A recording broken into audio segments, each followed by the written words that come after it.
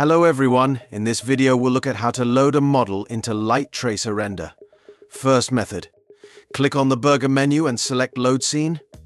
In the pop-up window, choose your file and click Open. A dialog box with various parameters will appear in the program. Usually you don't have to worry about these. The most important are the last three buttons. Replace substitutes the original scene with a new one. Add inserts a new object into the existing scene, and cancel stops the loading process. In this case, select Replace to load your model into Light Tracer Render. The open file comes with its own textures and materials.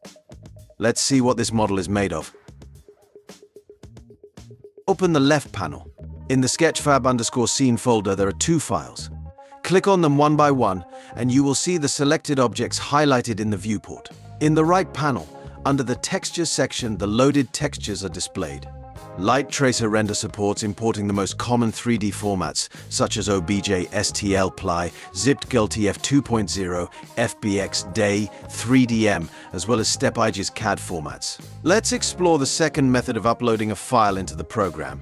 Drag the desired file from the folder into the program's viewport. As soon as a white dashed line appears, release the mouse button. The familiar loading window will then appear. As we can see, the step file has loaded as a single object. To facilitate working with this object, it needs to be divided into pieces. To do this, select the unknown model in the viewport, right-click to open the menu, choose Process Mesh, and then Split into Parts. A small window will appear asking Split into separate parts, where you should click Perform and wait a bit. Now our object is divided into meaningful parts and can be painted.